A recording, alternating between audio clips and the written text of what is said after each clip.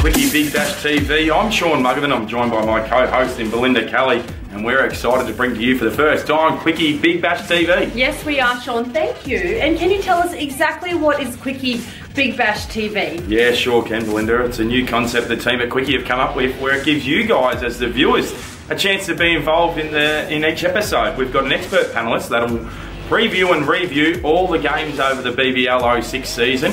But if you guys out there agree or disagree with anything we have to say, you can simply press the reply button and record your own quickie to be involved in each episode. How cool is that? Very cool. So, Belinda, BBL 06 kicks off tonight in Sydney. We'll talk more about that soon. But what are you most looking forward to for BBL 06? Well, Sean, I'm most looking forward to all the fun and excitement that comes along with the Big Bash. So it is the 6th year. We're looking forward to some big hitting, classic catches. It's getting bigger and better than ever. Yeah, it sure is. And they will pack the stadiums around Australia this year. Now, Sean, there's been some talk in the off-season. What can you tell us about that? Yeah, some big stories in the off-season with players moving from club to club and also a few internationals coming to the BBL for the first time. We'll start over in the Perth Scorchers. There's a big in and there's a big out. Australian ex-fast bowler Mitchell Johnson, local WA boy now. He's set to play BBL cricket for the first time for the Perth Scorchers, but they get big Mitch Johnson in the side, but they lose their cult hero in Brad Hogg. He's 45 and he's still playing, if you can believe that. He's the Perth Scorchers' leading BBL wicket taker. He's taken his talent from the Perth Scorchers to the Melbourne Renegades of the MCG, so interesting to see how Hoggy goes at the G. Now, another story going on down in Tassie at the Hobart Hurricanes. Former English fast bowler Stuart Broad is trying to resurrect his English one-day international career by going to the Hurricanes and seeing how he goes down there. So, should be interesting to see how Stuart goes. So, Sean, it all kicks off tonight at the Sydney Derby. What can everyone look forward to? Yes, it's exciting. I'm pumped. We've got BBL 06 kicking off in the blockbuster game, Sydney Derby, down in Sydney tonight. And we've got last year's reigning champions, the Sydney Thunder. They are going to take on the bright pink colours of the Sydney Sixers. And there's been a big story out of the Sydney Thunder side over the off-season.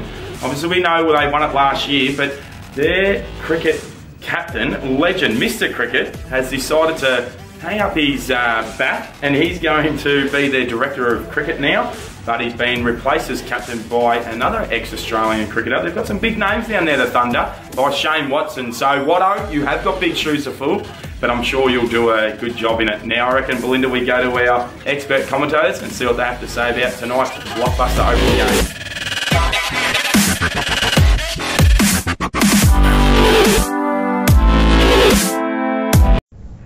Bevo, we start with the Sydney Derby tonight, and it promises to be an action-packed start to this year's Big Bash.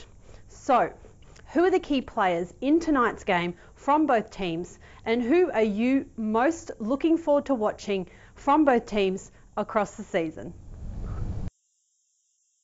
For tonight, and the Thunder in particular, it's going to be Owen Morgan and Andre Russell, particularly with the bat, to see how they're going to go. They're going to need to perform well, without a doubt, because they're a bit thin, the Thunder, in the batting compared to last year.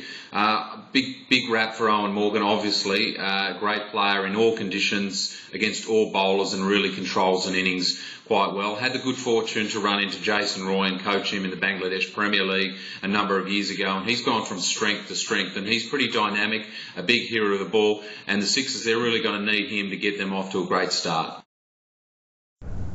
Bevo, as the master of finishing off a match or an innings in the short form game yourself, how important are the last 5 to 6 overs, and who are the best finishers to look out for this season? Thanks. Well, the last 5 or 6 overs are pretty important because they can change a game dramatically in this form of the game. Finishing is completely different to when I played. One of the most important aspects of having someone finishing the match in a T20 is to have a big hitter, and they need to be able to clear the boundaries. The boundaries are slightly shorter. There are plenty of guys who can do that in this Big Bash competition. You've got Kyron Pollard, who's fantastic at it, Mitch Marsh, another one, Andre Russell, and they can change the game within the space of 2 or 3 overs. So they don't necessarily need to be there at the end of the match. but 3 or 4 overs from them certainly sets it up for a win for their teams. Paul, we are looking forward to a great game tonight. What do you see as some of the key factors for the Sixers to get off to a winning start tonight? Yeah, obviously they're missing the 3 test quicks in Bird, Stark and Hazelwood. What that means is they've had to draw upon other resources. Now, they've got some pretty handy replacements there, though. They've got Doug Bollinger and Joe Mennie will come into the side. Young Ben Darshwas will potentially be in that 11. But Stephen O'Keefe as well, provided he's fully fit and over the injury that ruled him out of the test summer that we've just had. So I think their bowlers are going to need to do a good job to restrict those Thunder batsmen, because they've got some power with Andre Russell and Owen Morgan, Curtis Patterson, Aiden Blizzard. So the bowlers are going to have to do well. We know their batting will be explosive. Jason Roy, Sam Billings, Brad Haddon, they've got some power there. Moses Enriquez, so they will be good. I expect the Sixers to actually do a good performance tonight. Hi Greg, welcome to Quickie Big Bash TV. Being a prodigious big hitter yourself, who are a few of the big hitters that will be on display tonight in the Sydney Derby between the Thunder and the Sixers? It's going to be a great game. Plenty of big hitters on show. 2 that stick out for me. For the Sixers, Jason Roy, Englishman, got England home recently, 43 off 21 balls against South Africa. He can hit him a long way. But the bloke who's the big bomber, Russell for the Thunder. Andre Russell, when he hits them, they go a long way. I've seen Joel Garner hit the clock at the SCG back in the 80s, but I've seen Andre Russell hit one so far outside the SCG, it was over where elephants go and die. It's going to be a great game, Muggsy.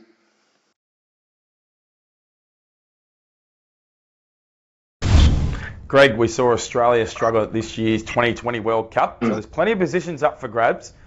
Who are some of the young players that you think will want to put their name up in lights off some good BBL form this summer? Tell you what, Muggsy, there's lots of young players that could find themselves in that Australian side.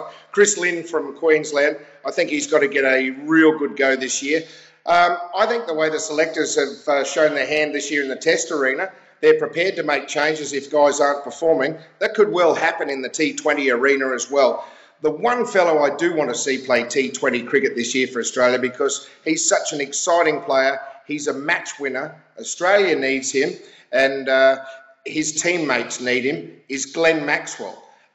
Maybe a little trip to a calming down therapist or something for Glenn will do the job. Good luck, Glenn. We need you in the team.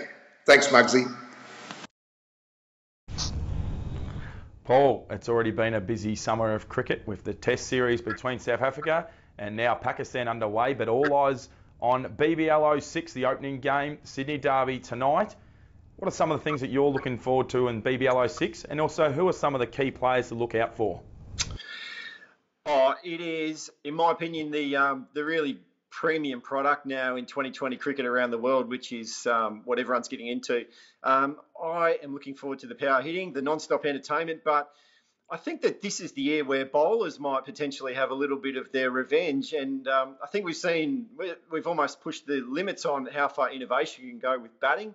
Let's see what the bowlers can come up with to try and restrict batting power plays in particular. Tonight, I'm really looking forward to seeing what Jason Roy and Sam Billings deliver for the Sydney Sixers. I think they're 2 of the recruits of the tournament this year. Paul, who do you believe is the best opening combination in this year's BBL 06? And if batting first, what do you think teams are looking to do in the first 5 to 6 overs? Yeah, that's a really good question, because I think the first 5 or 6 overs really do shape your innings. I've asked around a few of the astute batting coaches around the league. They're telling me around that 50 mark is pretty par. They normally work on about 50 for the first 6. They want to be 100 after 13, work to about 180 afterwards. I think that the Renegades have potentially got the most powerful combination, Aaron Finch and Cameron White, but there's so many to choose from. I'm excited about seeing what Adelaide come up with, Tim Ludeman, and they've recruited Ben Dunk this year. They're going to be good. Perth are always fantastic. Sean Marshall will play a lot of games for them, so plenty to choose from.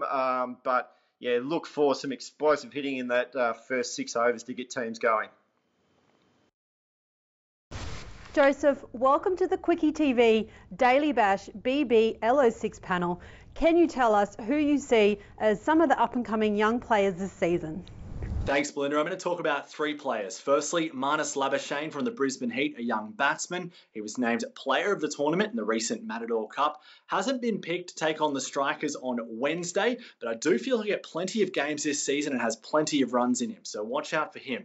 Now, another young batsman, also this time though, from the Adelaide Strikers, Jake Weatherall. Now, Jake averaged above 47 in the Matador Cup.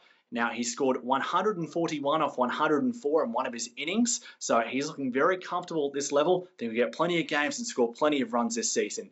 Finally, a young bowler, Ben Dwarshuis from the Sydney Sixers. He said at the start of the year he wants to replace Brett Lee in the side. He's played 7 T20s, 9 wickets so far, a best of 3 for 25, and he's also handy in the lower order with the bat.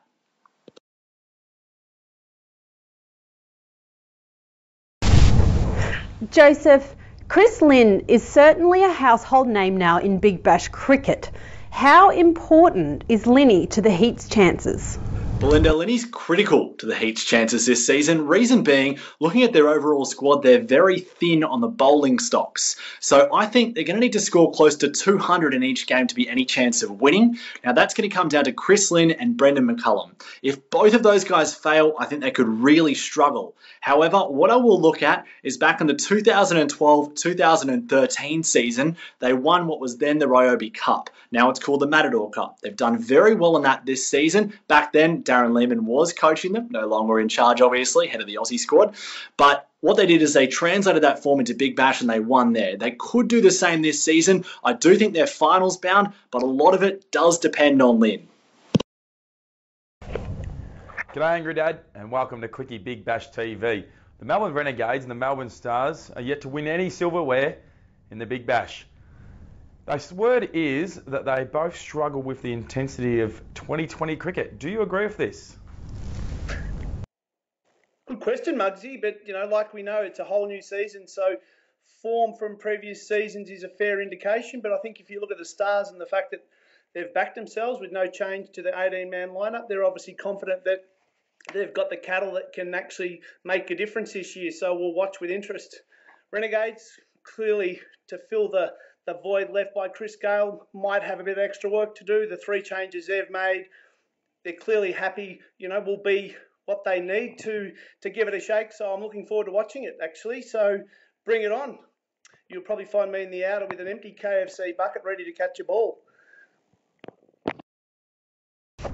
Mark, the super talented Glenn Maxwell is currently out of the Australian side. What's your view on Big Maxi and how important is he to the Melbourne Stars?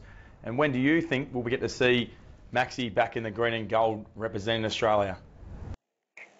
I think for all fans' sake, you want to see the best players playing for their country. So, I think Maxi's got a great opportunity here to prove everyone that he's worthy of a cap. I think, surrounded by Peterson, Hussey, Faulkner and the like, they've been there, done that. I'm sure that they'll get him through.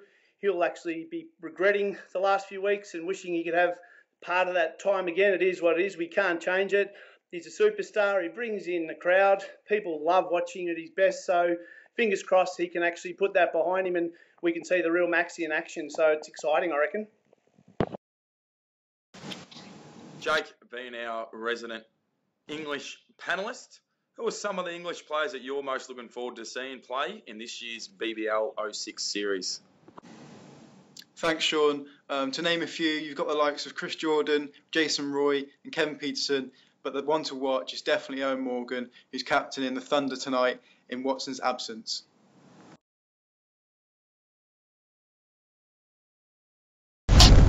Paul, who do you think finishes higher this BBL 06 series? The Perth Scorchers or the Hobart Hurricanes, and why? Oh, that's an incredibly tricky question. Every single year I make the mistake of writing off the Perth Scorchers, and every single year I probably make the mistake of thinking that the Hobart Hurricanes are going to be a lot better than they are. I think that the Perth Scorchers are actually going to be pretty good again this year, and the reason why, their top 6 is, in my opinion, the best in the competition. They've got both Marsh brothers, Michael Klinger, they've added Ian Bell to their side, Cameron Bancroft, and look, I just think they're going to be really dynamic. With the ball, they've had a few injuries. Hobart Hurricanes, I think they're going to need a lot better from Kumar Sangakkara, but we're talking about one of the all-time greats. If he can deliver for them, they will be good. But I think the Perth Scorchers are going to be thereabouts once again. Michael, time for a prediction before a ball is bowled. Which two teams do you think will make the BBL 06 final and why? Oh, has anyone got a coin? I'm a notorious fence sitter, and it is a tough decision. A lot is probably going to rest on who the Australian team picks in the one-day side and who actually plays in the BBL forthcoming season. It's hard to go past the two Melbourne teams. They seem to have a really well-balanced squads with plenty of talent. I like the addition of Hogg and Nareen in the Renegades to shore up their middle overs bowling. But if I had to make a guesstimate at this point in time, I'd be running with, I think, the Stars.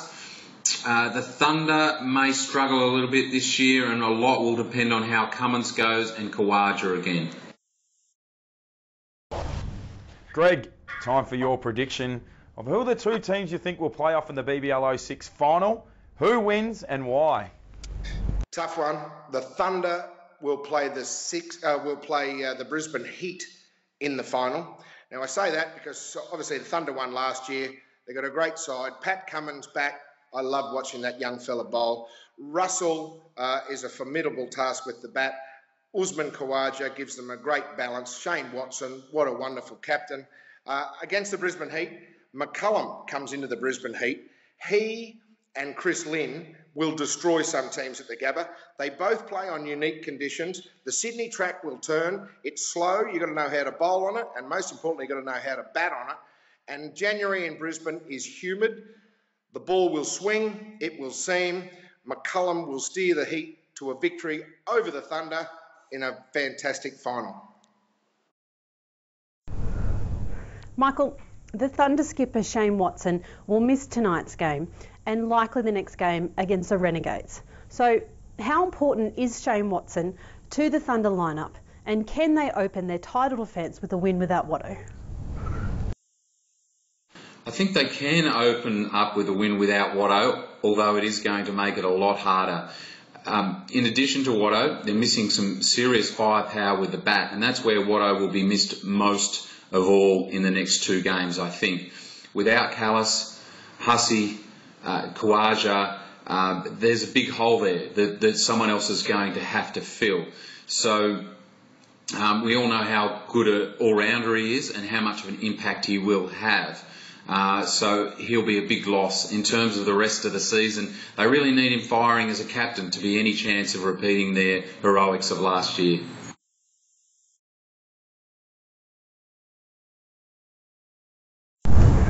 Michael, Pat Cummins is back for BBL 06. Now, he had an amazing test debut back in 2011 against South Africa where he took 6 wickets. Now, he's been plagued by injuries since. So how important is he tonight and for his team? He's going to be extremely important. I think everyone wants to see Pat Cummins firing again, bowling 145 plus outswingers. These are the types of bowlers that really make a difference in 2020 cricket, wicket takers. And so for him, I think his role will be to take wickets, in the first couple of overs without a doubt. And if he can do that, it's really going to enable Thunder to get off to a good start from a bowling perspective, which they will need because that will be their strength. And if they're going to win tonight's match in particular, then it will be through their bowling more likely than their batting. So he's got a big role to play. Joseph, what do the Sixers need to do to win tonight, and what do you make of the Sixers playing roster this season?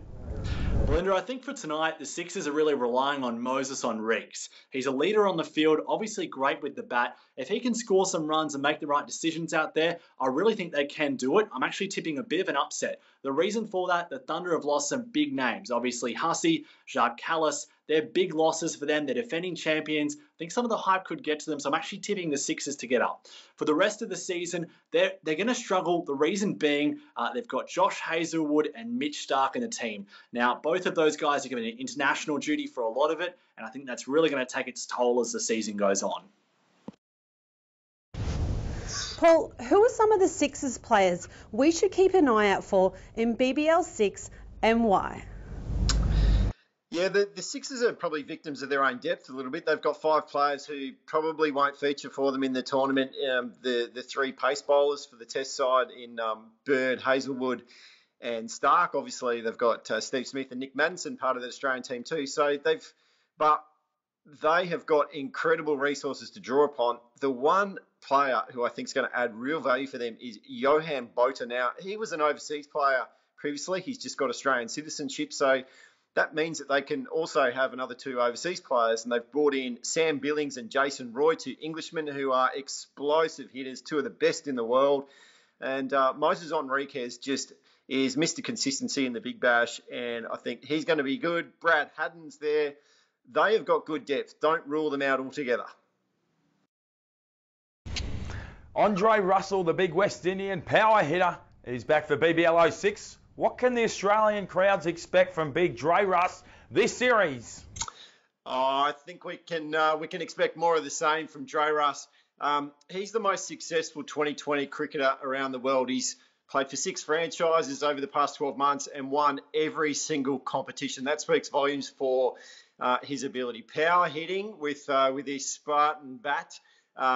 Amazing in the field. He took one of the catches of the tournament last year, and express pace bowling. He's one of the quickest in the competition. He is entertainment 101. Can't wait to see the Dre Russ in action, and what a thrill to have him here back on Australian shores. And the Thunder are going to need him. I think they're going to need big performances from Dre Russ if they are to repeat their title performance again. The Daily Bash is brought to you by Sportsbet. And now for the odds on tonight's game. Jake, who does Sportsbet have as the favourites tonight, and what are the odds? Thanks, Sean. It's been a bit up and down the past couple of days, but we've got the Thunder at $2 and the new favourites, the Sixers, at $1.85.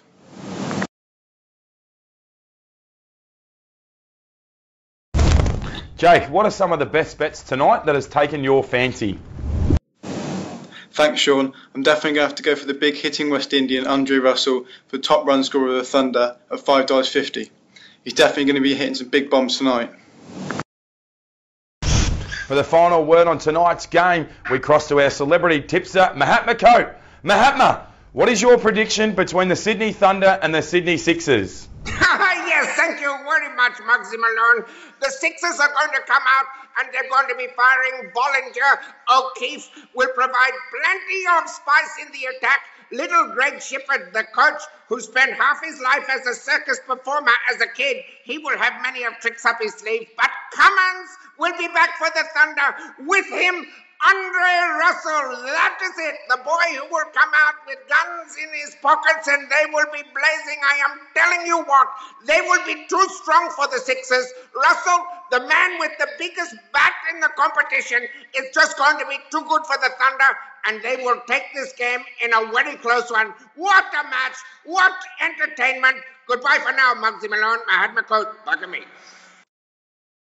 Thanks for watching today's episode of the Daily Bash. Make sure you comment and even send in your very own quickies on all the hot topics we just discussed on today's episode. And make sure you tune in every day as we cover all the ins and outs and hot topics and results over every game of the BBL 06 season.